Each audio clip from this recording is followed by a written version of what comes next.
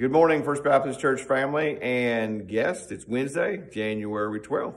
Hope you have had a good day. Hey, I wanted to give you an update on our Wednesday night schedule tonight. It is changing a little bit for tonight. If you haven't heard, the water in the city of Perkins is going to be shut off from 3:30 this afternoon till 7:30 tonight. That does impact us. Also, school was canceled for the rest of the week just due to high COVID numbers among kids and staff. So here's what we're going to do tonight. We are still going to have church.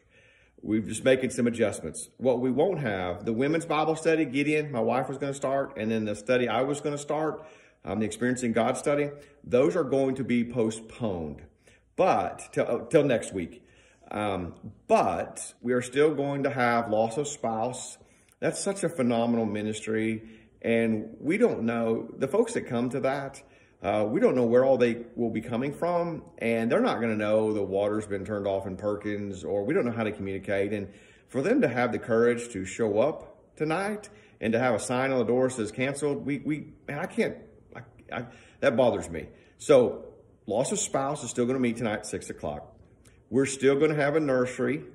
Canceling or postponing the adult Bible studies allows the nursery to be staffed less. Jennifer's down some workers. We're still going to have children's, and we're still going to have youth, and we will still have an adult Bible study. The other thing is this, and you may disagree with me, and that's okay. I'm good with that. But I don't want water to get in the way of having an opportunity to share the gospel with at least 100 kids. We'll have 100 kids tonight between children and youth.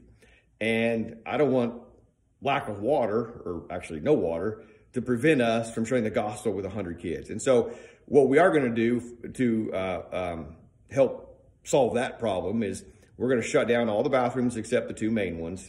And then we're going to have water dispensers in there so they can wash their hands. And then we're going to have buckets of water in there so that after someone uses it, they can pour that in there and flush the toilet.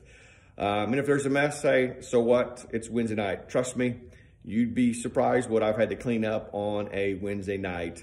But it's ministry. Ministry's messy, but it's a joy and an opportunity to share the gospel with 100 kids, and an opportunity for someone that got up enough courage to come to Loss of Spouse tonight. I want to make sure we're available and ready. So if you want to come help tonight, we could use some help, monitors, bathroom monitors, hallway monitors, but we'll have, like I said, we will have Bible study for adults, one class just tonight. And then next week, the women's Bible study, my study, will get back started, and things should be a green light for everything else. And then Grief Share will start their normal 13-week next week. So call the church office if you got any questions. Hope to see you tonight. Hey, also, with all that's going on, if you or any of your kids start to feel bad, just an encouragement to stay home, take care of yourself. We don't want to continue to spread this, whether it be the flu, strep, stomach bug, COVID, or whatever.